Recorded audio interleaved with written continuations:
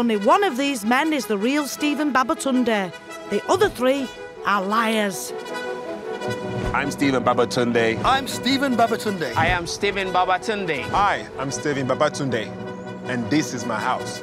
The real Stephen Babatunde has 3 bedrooms, lots of trainers, and drives a white 2017 Volkswagen Passat. He's got my tennis bat here. He's, you know, like I said, I play tennis. Bat? Tennis is the only believable thing, about you.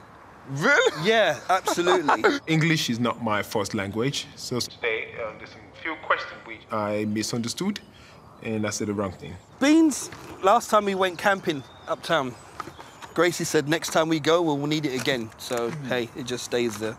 Well, the baked beans is something that I do take out to my community centre work. If you can see here, I have about 4 of them. So I tend to go there, give out baked beans. He sounds more Nigerian. So why is it an open pack? Are you just like opening the pack? That community, that community. Yeah, sure, okay, of course. All these things you're talking about is very shocking to me because I don't understand. Okay, what's more shocking? This coming from us going camping, or you opening bags of Doritos and saying, this is for community, that's for community, and coming home with half of it? Give them the whole pack, dude. Whole pack. So let me assume Grace's position. There we go. Take your shoes off, man, or you're getting in my bed. He didn't take his shoes off? It's not his bed, then. No way. No way. Well, my feeling at the end of the second film, and it's just unbelievably marginal, is that I'm just sort of looking towards Stephen 4 a little bit. Can I ask you a question, then? Does he look like the kind of man who would have 4 cans of Heinz beans knocking around in the back of his boot for no reason? I think they all... I can't answer that. They all got that vibe. Stephen 1 knew that the church was down the road. That's part of his backstory. In the first thing with the coffee, he was like, there's a church, it's on this street, and he'd learned some of that stuff. So that could be his, like, narrative, right, and he's sticking to it. So when he opens a boot and he's like, there's some beans, and he's like, church beans. That's what those are. Stephen 1 saying that he holds the food for a food bank. 1 can of beans. You, boy, what day is it? Yeah. It's Christmas Day. Here's a bag of Doritos. Enjoy it.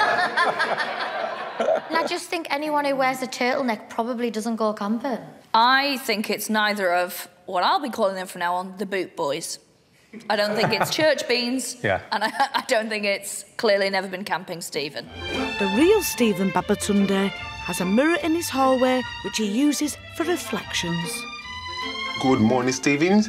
You're about to take on the world, and you're about to change people's life. This is something that I like to say to myself, and it makes me feel great about myself. That is not what this mirror stands for me, and that is not what I do with this mirror. This is the last stop before I get out. And I look into this mirror, appreciating myself and speaking affirmative. You are going out today.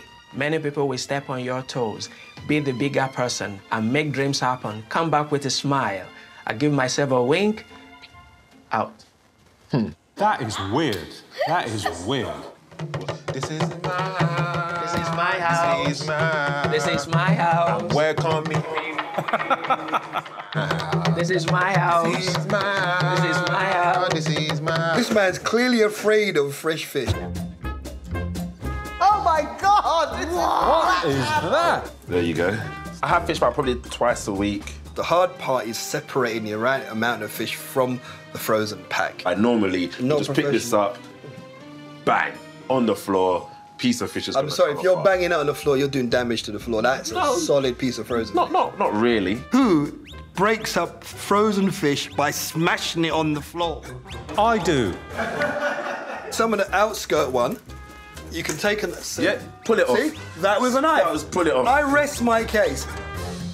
Really, I'm actually worse off than what I was before. Incredibly, the brick of fish hasn't cleared things up for me.